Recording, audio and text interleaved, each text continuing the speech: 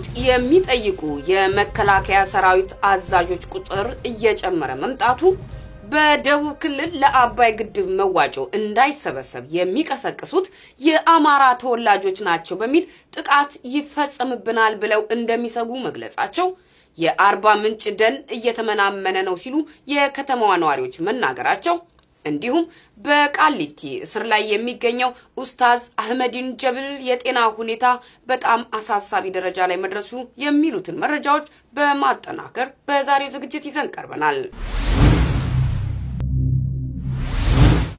ጤና ይስጥልን። በመከታተል ላይ ያላችሁት የኢትዮጵያ ሳተላይት ቴሌቪዥንና ሬዲዮ የዜና ስርጭትን ነው። ከዕለቱ ዜና ጋር ገሊላ መኮንን ቀርቤያለሁ። ለውጥ የሚጠይቁ የመከላከያ ሰራዊት አዛዦች ቁጥር እየጨመረ ነው። ከመከላከያ ሰራዊት የደረሰ መረጃ እንደሚያመለክተው በመከላከያ ውስጥም ሆነ አጠቃላይ በአገሪቱ ውስጥ ለውጥ የሚጠይቁ የመከላከያ አዛዦች ቁጥር በከፍተኛ ሁኔታ እየጨመረ ነው። በቅርቡ በተካሄደ የመከላከያ ግምገማዎች ላይ በርካታ መኮንኖች አገዛዙ የሚከተለው ፖሊሲ አገሪቱን አደጋ ውስጥ የሚጥልና ግጭቶችንም የሚያባብስ በመሆኑ መሰረታዊ የሆነ ለውጥ ሊመጣ ይገባዋል ብለዋል። በተለያዩ የአገሪቱ ክፍሎች የተካሄዱት ተቃውሞዎች ወታደሮች ግራ መጋባታቸውን የገለጹት አዛዦች ህዝባዊ ድጋፍ አለኝ የሚል መንግስት እንዴት ይህን ያክል ተቃውሞ ሊገጥሞ ቻለ የሚሉ ጥያቄዎችን አንስተዋል። የመከላከያው ሚና ምን መሆን አለበት የሚሉ ጥያቄዎችም ተነስተዋል። መከላከያው ድንበር መጠበቁን ትቶ በየጎጡ መሰማራቱ ከአገራዊ ተልዕኮ ጋር የሚጋጭ መሆኑና ከህዝብ ጋር በሚያደርጉት ውይይት የመከላከያ አባላት ልባቸው የተከፈለ አብዛኛው ጊዜ ደጋፊ የሆኑ መምጣታቸውንም አዛዦች በውይይታቸው አንስተዋል። ተቃውሞዎች የተጠናከሩ የሚሄዱ ከሆነ የመከላከያ ሰራዊቱን አዞ ሰላምና ማረጋጋት ለማስከበር እንደሚከብድ በመግለጽ አሁን የሚታየው አለመረጋጋት ይበልጥ ከመክፋቱ በፊት ፖለቲካዊ መፍትሄ በአፋጣኝ ያስፈልጋል ብለዋል። የመከላከያ ሰራዊት አባላት ከብሔር ጋር በተያያዘ የሚሰማቸው ስሜትም ሌላው የውይይት አጀንዳ ነበር። የኦሮሞ አማራና የደቡብ የመከላከያ አባላት በአማራና በኦሮሚያ ላይ የሚወስዱትን እርምጃዎች የመቃወም አዝማሚያ እያሳዩ መምጣታቸው በውይይቱ ላይ የተነሳ ሲሆን የመከላከያ ሰራዊት አባላት በተወለዱበት ክልል እንዳይመደቡም ሐሳብ ቀርቧል። ከዚህ ቀደም ባልታየ ሁኔታ የመከላከያ መኮንኖች በአገሪቱ ፖለቲካ ዙሪያ ጠንካራ ውይይት ማድረጋቸውን ምንጮች ገልጸዋል። አገሪቱ ወደ አልሆነ አቅጣጫ እያመራች መሆኑን አብዛኞቹ የመከላከያ አባላት ያመኑበት መጥተዋል። በመከላከያ ውስጥ ለውጥ ሊኖር ይገባል የሚለው ሐሳብ ዋና የውይይት አጀንዳ ነበር። በተለይ እድሜያቸው የገፉ እንደ ጀነራል ሳሞራ የኑስና ሌሎች ነባሪ ህዋት ታጋዮች በጡረታ እንዲገለሉና የስልጣን ክፍፍሉ ወታደራዊ መርህን እንጂ ብሔርን ማዕከል ያላደረገ እንዲሆን ሐሳብ ያቀረቡ አዛዦችም ነበሩ። የመከላከያው አወቃቀር ከብሔር ይልቅ ችሎታንና ስራን ማዕከል ያደረገ ካልሆነ መከላከያው ጥንካሬውን እንደጠበቀ ለማስኬድ እንደማይቻል አዛዦች ገልጸዋል። አንዳንድ ጊዜ ያልጠበቋቸው ጥያቄዎች የገጠሟቸው አወያዮቹ በመከላከያ ውስጥ ስለሚኖረው ለውጥ የፖለቲካዊ አመራር ውሳኔ እንደሚሰጥ ገልጸዋል። ጥልቅ ተሐድሶ የተፈለገውን ውጤት አለማምጣቱ አገሪቱ አሁን ለገባችበት ችግር ዋና ምክንያት መሆኑንም አወያዮች ገልጸዋል። መከላከያው የአገሪቱን ደህንነት ከውጭም ከውስጥም መጠበቅ ግዴታው መሆኑን በመጥቀስ በውስጥ የተፈጠረው ችግር በሻቢያና በግብጽ አቀናባሪነት የተፈጸመ በመሆኑ መከላከያው የውስጥ ችግር ለማስጠበቅ መሰማራቱ ተገቢ መሆኑንም አወያዮቹ ገልጸዋል። ይህኛውን ምክንያት ተወያዮቹ አልተቀበሉትም። በኢትዮ ሶማሌ ክልል የደረሰው መፈናቀል እንዴት በሻቢያና ግብጽ የተደረገ ነው ሊባል ይችላል? ጠቅላይ ሚኒስትሩ ራሳቸው በአካባቢው ባለስልጣናት ትዕዛዝ የተፈጸመ ነው ብለው ተናግረዋል የሚል ሐሳብ ቀርቦ ክርክር ተካሂዶበታል። ከመኮንኖቹ ውይይት በኋላ ሌሎች የመከላከያ አባላትን ለማወያየት እቅድ ተይዟል። በደቡብ ክልል ለአባይ ግድብ መዋጮ እንዳይሰበሰብ የሚቀሰቅሱት የአማራ ተወላጆች ናቸው በሚል ጥቃት ይፈጸምብናል ብለው እንደሚሰጉ መምህራን ገለጹ። በሲዳማ ዞን ይርጋለም ከተማ ለአባይ ግድብ መዋጮ አንከፍልም ያሉ መምህራን ስጋት ላይ መውደቃቸውን ለኢሳት ተናግረዋል።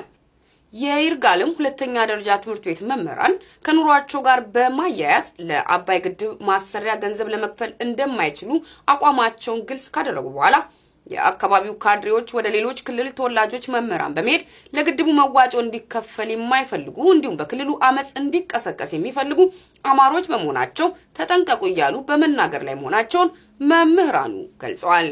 ለግድቡ ለማዋጣት አቅም እንደሌላቸው የገለጹት ሁሉም የወረዳው መምህራን ናቸው። መምህራኑን ለመከፋፈል እንዲመች የብሔር አጀንዳ ይዘው መምጣታቸውን መምህራን አውግዘውታል። መምህራኑ የካድሬዎችን ሐሳብ ባለመቀበልና በአቋማቸው በመጽናታቸው ከዚህ ወር መጨረሻ ጀምሮ ከደሞዛቸው በግድ እንደሚቆረጥባቸው ተነግሯቸዋል። የመምህራኑን ተቃውሞ ተከትሎ የአማራ ተወላጅ መምህራን ጥቃት ይፈጸምብን ይሆናል በማለት ስጋታቸውን እየገለጹ ይገኛሉ። የአርባ ምንጭ ደን እየተመናመነ ነው ሲሉ የከተማዋ ነዋሪዎች ገለጹ። የከተማ ነዋሪዎች ለኢሳት እንደገለጹት የተለያዩ የእጽዋት ዝርያና የዱር እንስሳት የሚገኙበት የአርባ ምንጭ ደን እየወደመ በመገኘቱ የከተማዋ ነዋሪዎች ስጋት ላይ ወድቀዋል። በቀን ውስጥ እስከ 2000 የሚጠጉ ዛፍ ቆራጮች በጫካው ተሰማርተው በዘፈቀደ እንደሚቆርጡ የሚናገሩት ነዋሪዎች እነዚህ ግለሰቦች የሚቆርጡትን ዛፍ በከተማዋ የሚገኙ ከፍተኛ ትምህርት ተቋማት፣ ሆቴሎች፣ እስር ቤቶችና ሌሎችም ድርጅቶች በመግዛት እየተጠቀሙበት ነው። በዚህም የተነሳ የደኑ መጠን እየተመናመነ በአካባቢው ላይ ከፍተኛ የሆነ የተፈጥሮ መዛባት እያስከተለ ነው። በርካታ ምንጮችን በመያዝ የምትታወቀው አርባ ምንጭ ከቅርብ ጊዜ ወዲህ በተፈጠረው የአየር መዛባት ምንጮቿ እየነጠፉ በመምጣት ላይ መሆናቸው ህዝቡን ስጋት ላይ ጥሎታል። የውሃ እጥረቱ እየጨመረ በመምጣቱ ህዝቡ የወንዝ ውሃ ለመጠቀም በመገደዱ ለተለያዩ ውሃ ወለድ በሽታዎችም ተጋልጧል። ቀደም ብሎ በከተማዋ ያለውን የውሃ ችግር ለመቅረፍ የተመደበው 78 ሚሊዮን ብር በመመዝበሩ የከተማዋን የውሃ ችግር ለመቅረፍ ይደረግ የነበረው እንቅስቃሴ ቆሟል። የአርባ ምንጭ ደን መጨፍጨፍ ለምንጮች መድረቅ መንስኤ ሆኗል ብለው እንደሚያምኑ የሚገልጹት ነዋሪዎች ለደኑ ውድመት ዋና ምክንያት የሆኑት ተቋማት ኤሌክትሪክ እንዲጠቀሙ ግፊት ሊደረግባቸው ይገባል ይላሉ። በቃሊቲ ስር ላይ የሚገኘው ኡስታዝ አህመዲን ጀበል የጤና ሁኔታ በጣም አሳሳቢ ደረጃ ላይ መድረሱ ተነገረ። ደረጃ ሀብተወልድ ዝርዝር አለው። ከ5 ዓመት በፊት የሙስሊሞችን መብት ለማስከበር በህዝብ ምርጫ ከተቋቋመው የመፍትሄ አፈላላጊ ኮሚቴ አባላት መካከል አንዱ ኡስታዝ አህመዲን ጀበል ነው። የኮሚቴው የህዝብ ግንኙነት ኃላፊ በመሆን ሲያገለግል የነበረው አንደበተ ርቱዕ አህመዲን ጀበል በህወሓት አገዛዝ ሐሰት የሽብርተኝነት ክስ ከተመሰረተባቸው የኮሚቴው አባላት መካከል አንዱ ሲሆን የ18 ዓመታት እስራት ተፈርዶበት ወደ ሆኒ ከተጋዘ 5 ዓመታት ተቆጥረዋል።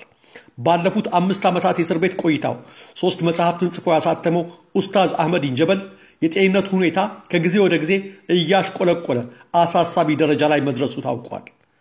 ከቃሊቲ እስር ቤት የሚወጡ የጽሁፍና የፎቶ ማስረጃዎች እንደሚያመለክቱት ከፍተኛ ደረጃ ላይ በደረሰ የኩላሊት ህመም የተጠቃው አህመዲን ጀበል ለረጅም ጊዜ ህክምና ተነፍጎት ሲሰቃይ ከርሟል። ዘግይቶም ቢሆን አልፎ አልፎ ለ2 ወራት በቅዱስ ጳውሎስ ሆስፒታል ህክምና እንዲያገኝ ቢደረግም ከጤና ተቋሙ ያገኘው ህክምና በቂ ባለመሆኑ የጤና ሁኔታ ሊሻሻል አለመቻሉ ተረጋግጧል። ለህዝበ ሙስሊሙ ጥያቄ ሲል ራሱን ከፊት በማሰለፉ ለስር የተዳረገው ኡስታዝ አህመዲን ጀበል በፊኛውና በኩላሊቱ መካከል ለ2 ወራት የሚቆይ የብረት ቱቦ ገብቶለት በስቃይ ላይ ይገኛል። አህመዲን ብረቱ ሲገባለት ህመም የሚሰማው ከሆነ ዳግም እንዲመለስ በሐኪሞች ጥብቅ ምክር ተሰጥቶት የነበረ ቢሆንም ስቃዩን ባይናቸው የሚያዩት የቃሊቲ እስር ቤት አስተዳደር አካላት ግን ዳግም ህክምና እንዳያገኝ ከልክለውታል። የእስር ቤት ምንጮች እንዳሉት ኡስታዝ አህመዲን ጀበል በአሁኑ ወቅት ከህመሙ ጋር ተያይዞ ስቃዩ እጅግ ስላየለበት ሶላት መስገድ ካልጋ መውረድም ሆነ ለጠያቂዎቹ የሚፈቀደውን 30 ደቂቃ እንኳን ቆሞ ማስተናገድ ተስኖታል። አህመዲን ጀበል ያለበት ሁኔታ የሰሙ በርካታ ኢትዮጵያንም በተለያዩ ማህበራዊ ድረገጾች ሀዘናቸውን በመግለጽ ላይ ይገኛሉ። ከዚህም በላይ የአህመዲን ጀበልን ህክምና መከልከል የሚቃወምና በቶሎ ህክምና እንዲያገኝ የሚጠይቅ አስቸኳይ ህክምና ለአህመዲን ጀበል አሁኑ ነው የሚል የፌስቡክ እና የትዊተር ዘመቻ እንደሚካሄድ ተገልጿል። ሁላችንም አህመዲን ጀበል ነን ያሉት የዘመቻው አስተባባሪዎች የመገናኛ ብዙሃን ሰራተኞችና የሰብአዊ መብት ተሟጋቾችን ጨምሮ ሁላችንም አህመዲን ጀበል ህክምና እንዲያገኝ በጋራ ልንጮህ ይገባል ሲሉ ጥሪ አቅርበዋል። ለኢትዮጵያ ሳተላይት ቴሌቪዥንና ራዲዮ ለተጠናቀረው ዘገባ ደረጀ ሀብተወልድ ነኝ። ደቡብ አፍሪካ ከስልጣን በተወገዱት በሮበርት ሙጋቤና መፈንቅለ መንግስት ባደረገው ወታደራዊ ቡድን መካከል ሽምግልና መጀመሯን ቢቢሲ ዘገበ። ፕሬዝዳንት ጃኮብ ዙማ ትናንት ወደ ሐራሬ የላኩት ከፍተኛ የባለስልጣናት ቡድን የዚምባብዌ ቀውስ የሚያቆምበትንና የሀገሪቱ የወደፊት ጉዞ ሰላማዊ በሆነ ሁኔታ የሚቀጥልበትን ለማመቻቸት ነው። ዛሬ ሽምግልናውን የጀመረው ከሽምግልና ነጥቦቹ አንዱ ላለፉት 37 ዓመታት ሀገሪቱን የመሩትና በአሁኑ ወቅት በቤት ውስጥ እስር ላይ ስለሚገኙት ሙጋቤ የወደፊት ሁኔታ ምን መሆን አለበት የሚለው ነው።